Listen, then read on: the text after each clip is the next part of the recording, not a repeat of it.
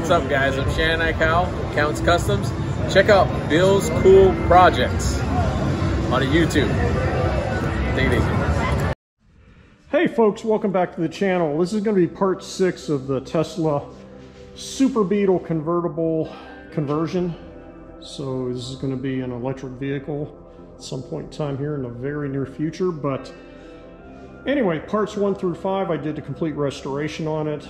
Took it down to bare metal, sandblasted everything down to steel, and then built everything back up. Took care of some of the cancer, some of the rust spots, but totally restored. Also replaced all the low voltage wiring in there with a GM fuse block and such, but looking pretty good.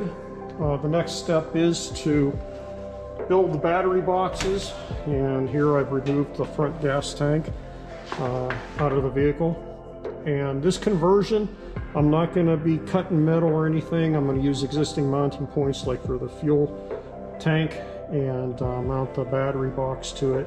It's going to have 6 Tesla S or X battery modules in it, so about 32 kilowatt of power. One box is going to go up here in the front, and up there you see, if it's light enough, the fuse block that's been all replaced. So all the original crappy wiring ceramic fuses in this Volkswagen have been replaced with modern silicone wire and again a GM fuse block. And then the rear battery pack, so 3 batteries up front, and then there's going to be 3 in the rear. The battery box in the rear is going to bolt right into here and be flush mount, like with this little increase in angle. And then in the motor goes in the rear, it's going to be a Hyper 9 motor, which is a permanent magnet motor, 120 horsepower and 200 foot-pounds of torque from 1 RPM. So most gas engines, most diesels, you have like 200 foot-pounds at 2,000 RPM.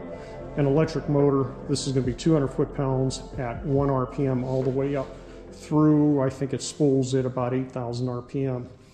But anyway, it was 10 below last night, quite cold here in the garage. And we'll have to get out to the heated garage and build the battery boxes and take care of the contactor box. And then this is going to be modified, but this is going to be the Type 2 J1772 charge plug. That's going to go into the fuel filler cap here. So open up the door, plug the charger in. It's going to be pretty slick, so I need to chop the back of this out, modify it, and sink this back in so it clears better. But anyway, check out my playlist for my other solar projects and EV projects and diesels and gas motor hot rod builds. So it was about 11 below last night. Very cold. Let's go get in the heated garage and get the battery boxes built, and let's get to it. Here's the steel cage that I made out of 1x1 tubular steel, all welded, fabricated together. And then this is 1 inch, and then I have 1/2 inch here that provides the drawer slide outs. And here's the Tesla batteries. I've got 3 of them in the module. Check this out. I finished up the fabrication of the battery cages, and I have all the mounts for the bolt-in application. So again, there's going to be 3 batteries under the hood in the front, or the frunk, whatever you want to call it on a Volkswagen Beetle.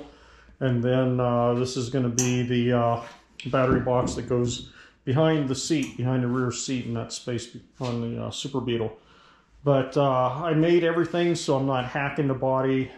This total conversion, electric conversion of the Beetle is going to be reversible. So this cage actually has the mounting bolts for the original gas tank. And then I have a tab on here that has an L bracket that I fabricated that goes down onto the front mount, in the front of the gas tank. So everything can be taken out. I'm not hacking any steel, but the battery modules, 3 in the front, 3 of the Tesla S or X modules go in the rear. They slide in like a drawer, slide in and out. So put 1 in, put the second one in, put the third one in, and that completes the pack. I also welded a plate here. This is going to be a mounting plate for the fuse. There's a high voltage fuse that's going to go into each of the packs. It's going to take the positive into the fuse, positive out, and then through my quick connects into the main system. So that's the high voltage. But I have a nice little plate here. After I slide the batteries in, I'll bolt the fuse holder down onto that plate. But do a walk around. Turned out really nice. 1-inch tubular steel, and then these are 1/2 inch to create the drawer slides. But ready to go. Next step is to sheathe it. Oh yeah, also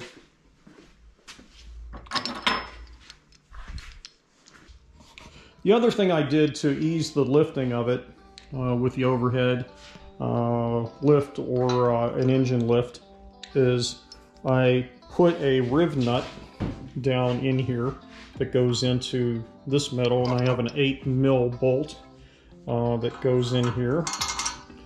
And then after I get the sheathing on to cover up everything, I'll cut a little slot in here.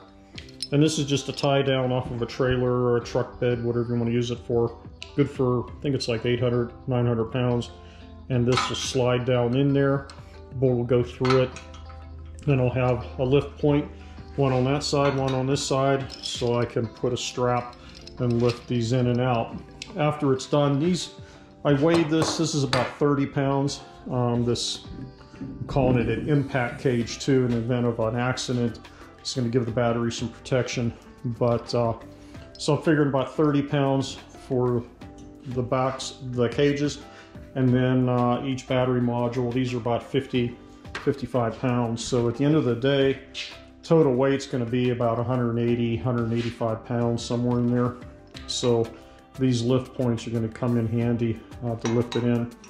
And the nice thing is I have a convertible Super Beetle I'm working with, so I could just have the top down and drop the battery box right down in from the top. Other conversions of sedan Beetles, you got to get like 5 guys or so to lift almost a couple hundred pounds up in behind the back seat, crawl in there and do all the lifting. So it's quite the chore, but this is going to make it easy having a convertible. All right, the cage is all done and painted.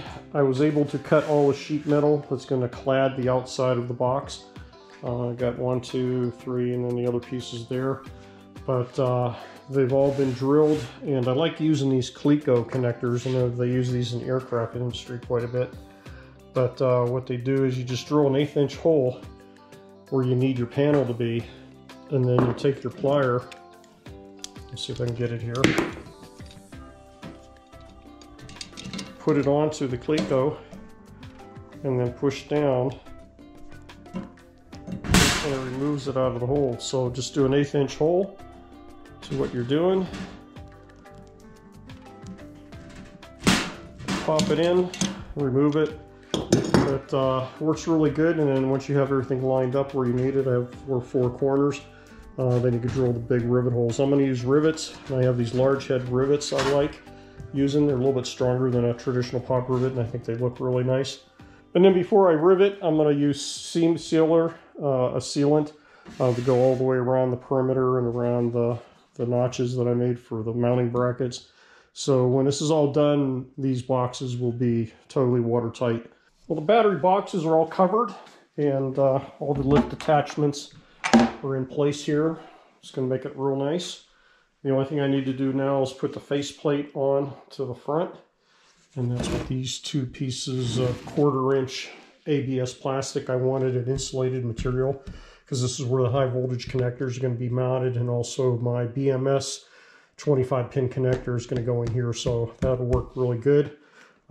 Next step is to drill all the holes. There's 8 holes around the face, and I'm going to use 1/4-20 riv nuts, which are right there. Basically kind of like a pop rivet. It squashes into the metal and then gives me the ability to put a bolt through, which will be here, 1/4-20 bolts holding the faceplate on. So that's the next step. So the riv nuts are all in on each corner, and the Allen bolts, 1/4-20s, stainless steel ones, are installed. This worked out great. Next thing is I need to drill the holes for the high voltage, negative, high voltage, positive, and then also my big 25 pin connector for the BMS data to come off of the battery cells. Took the covers back off. They fit great. the next thing is to put the high voltage quick connects on. So these are Amphenol and has a push button. It goes into the part that you mount into the panel, and then on the back you just crimp that onto your 2-aught wire. Pretty simple, but they make these a real easy disconnect for the high voltage. So one will be negative, and then I'll have one beside it that'll be positive. I was able to get my friend to engrave a couple of plates for me for the battery packs. This is the front pack, so Tesla battery module, 150 volts. This is going to be cell 1 through 18 on the BMS, and then this is the rear pack, goes behind the seat inside the car, and that's cells 19 through 36. So I like the label on everything, so if somebody has the car in the future, it's pretty self-explanatory what things are. So one of the last steps in getting the Tesla batteries ready for the battery packs is to replace the BMS board. So the BMS is a battery management system.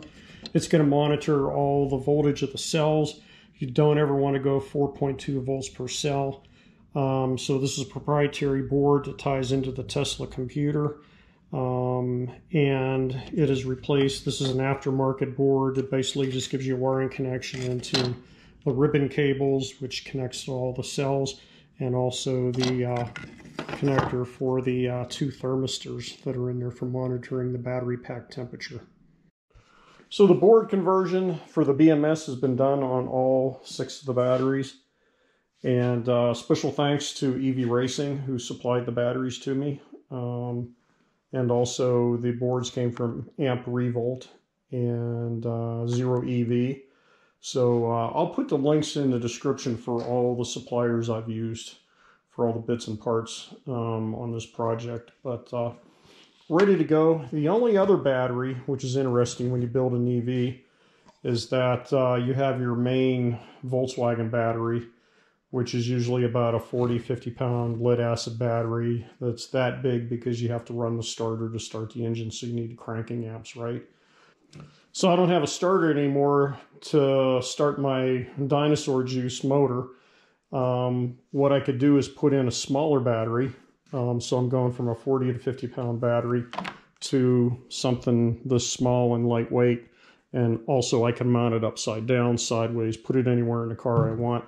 But this is a 20 amp hour, total 100% usable 20 amps, not like a lead acid or an AGM battery where if it's a 20 amp, you can only use it, you can only deplete it 50% before you start damaging the battery. But this is total usable 20 amp hours. And that'll replace the big honking battery.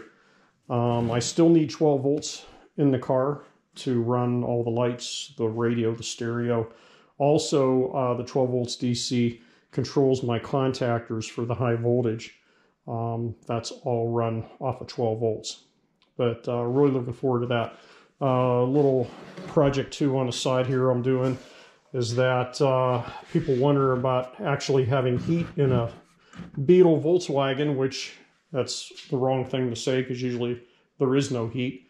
The original heater in a Volkswagen, they blow cold air, since it's an air-cooled motor, blow air over the exhaust, and there's a heat exchanger that runs into the car. So you're literally taking the hot exhaust, heating the air up around it, and then putting that into the car, potential for carbon monoxide and all that.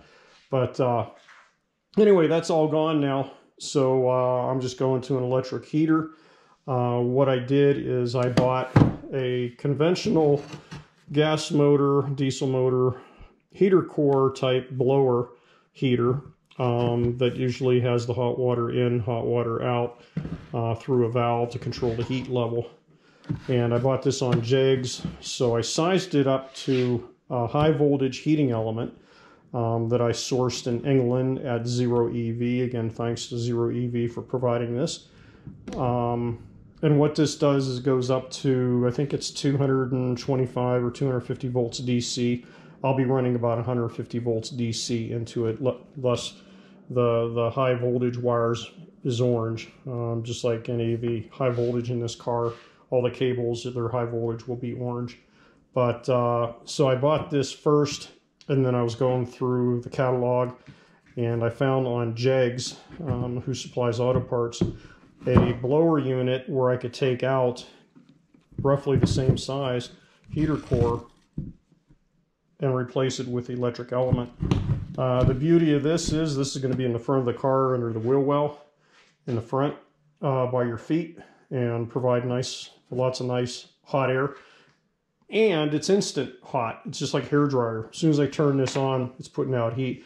I don't have to wait for the Volkswagen to heat up the exhaust pipe and then throw hot air through the side channels that are typically on a Volkswagen pan and heat those up, and then eventually it gets to the front of the car and you try to do some defrosting with it. Those of you who've owned a Volkswagen Beetle in the wintertime, you know exactly what I'm talking about, scraping the ice off the inside of the windshield, and really no heat for 15-20 minutes to speak of coming out of that car. But this is going to be nice. So one of the creature comforts of doing an EV conversion is, again, getting rid of the big lead acid battery, going to a lithium battery, and then having instant heat in the wintertime is just beautiful. All right, the conversion is done. Again, I bought this heater blower unit on Jegs, which is an auto parts supplier, and it had the original water core in here for the radiator fluid from an engine come in and out, and then it has the blower. So